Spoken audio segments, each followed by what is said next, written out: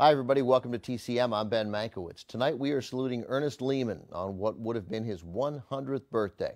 With a list of credits that includes Sweet Smell of Success, North by Northwest, and Somebody Up There Likes Me, all of which we'll be showing later on, Lehman was a top-tier screenwriter of the 1950s and 60s. During his career, Lehman earned 4 Best Writing Academy Award nominations, 2 of which we'll be bringing you tonight, starting with our first film. It's from 1966, Who's Afraid of Virginia Woolf? Film stars Elizabeth Taylor and her husband at the time, Richard Burton, playing a poorly married couple in a scathing adaptation of Edward Albee's Broadway play.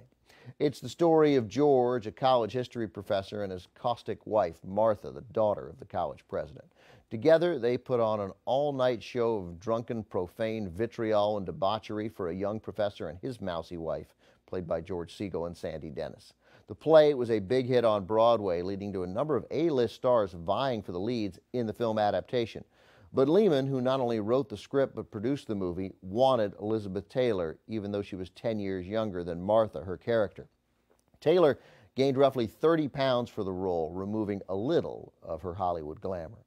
As nearly the entire world was familiar with the off-screen story of Taylor and Burton, casting Burton as the emasculated husband was an inspired choice. All 4 cast members earned nominations, as did the film's director, Mike Nichols, making his debut as a movie director. From Warner Brothers in 1966, here's Who's Afraid of Virginia Woolf?